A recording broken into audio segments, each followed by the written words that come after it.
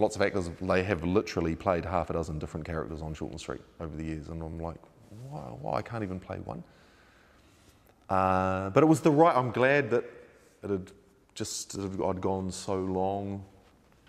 You know, Shortland Street and I were parallel lines for so many years, and then finally it was worth the wait because the character's heaps and heaps of fun to play. I feel very privileged to have been cast in this part. It's a lot of fun. This character's kind of a bad boy, but certainly with a heart, with a genuine heart and a humanity, but definitely a playful, provocative, annoying kind of side as well,